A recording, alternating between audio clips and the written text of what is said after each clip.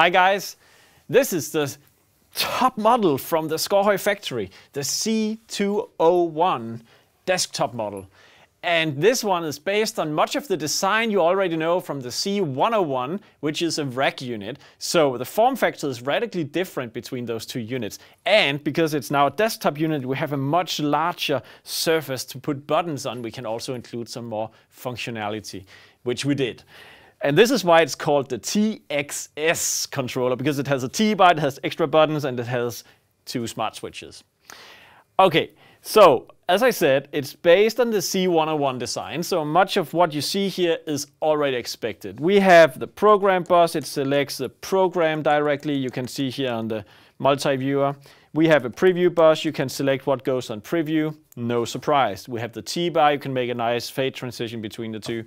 You have seen it all.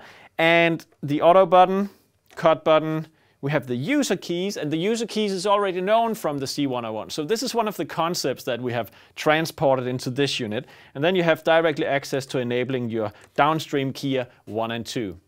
And this is what we picked to put right here. You can program it differently if you like. Now we have the menu, and if you haven't seen the menu, I'll just briefly take you through it. Done. Okay, now you can of course have the menu demonstrated in much more detail, but watch the 101 video instead, because it's exactly the same inside. Now let's get on to the really interesting and different part on this particular unit. We have the extra keys up here. And the extra keys can be programmed to whatever functionality you like. And this is the point. We have even constructed the software around it in a way so we believe it's relatively easy for you to customize each functionality of these buttons. So this is a default suggestion for what we can put there. And the one is that we can press the bars button. And if we press bars, guess what? On preview, we get the color bars. Okay?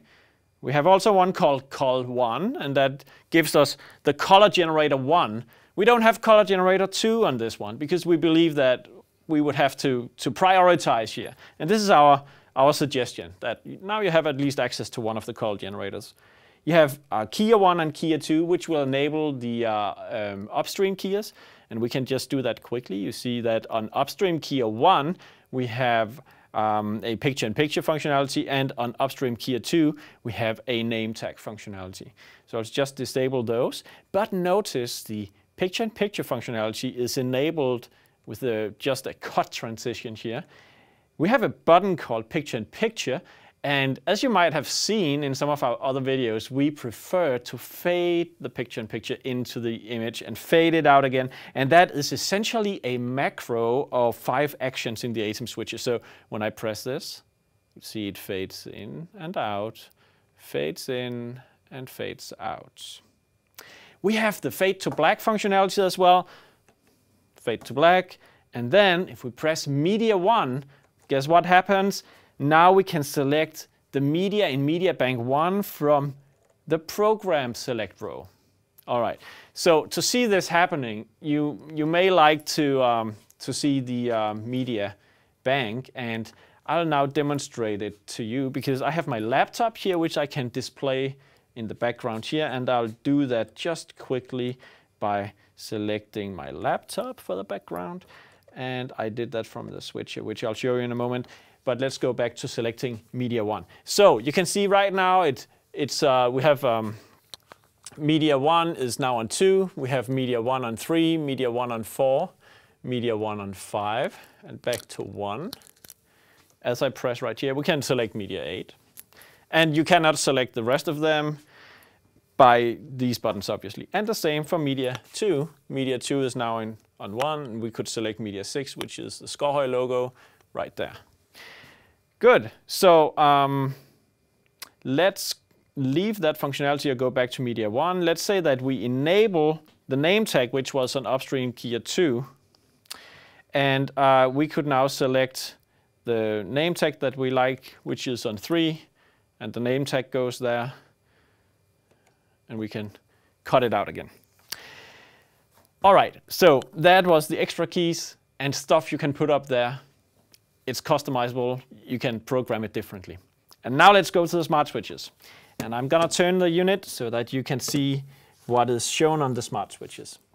The first one determines how the program select bus buttons right here, what they are actually selecting. And right now it says media 1, so it's yellow and it shows also media 1 in the display. If I press it just once, you can see it goes back to PTM, and it means that now it's operating in the normal program mode. If I press it again, are you ready? It says now auxiliary 1, and it means that this bus will select auxiliary 1 output. And that's the magic I did just before, because this is auxiliary 1 output from the ATEM switcher, and I just went into that menu, selected 2, which is the output from my computer. And as you can see, we could go through all the inputs that we have available, and they'll display on auxiliary 1 output. As I press again and again, you can see that it goes on to auxiliary 2, auxiliary 3, and then it goes back to program again. So it basically cycles through 4 different opportunities for what the program select bus will do. Enough of that, I think you get it. This one will select another thing related to picture-in-picture. So let's just enable picture-in-picture. And you can see here it is again in our multi-viewer. So we have picture-in-picture on the left side. And does that correspond with this graphics? Yes, it does. So it actually shows where the picture-in-picture will be. And if I press it, guess what happens? It now changes the picture-in-picture to the right side, and the button displays that it's now on the right side. So the really cool thing about the smart switches is that you can change the graphics on the button so it always communicates clearly to the user what the functionality of the button or what feature is currently enabled. We believe smart switches are awesome. They are so cool, and we like to integrate them on many more of our products. And this is the first try, so I hope you like it. So this is the C200 C201 desktop controller. It's the top of the line model, and we love it. We hope you do too.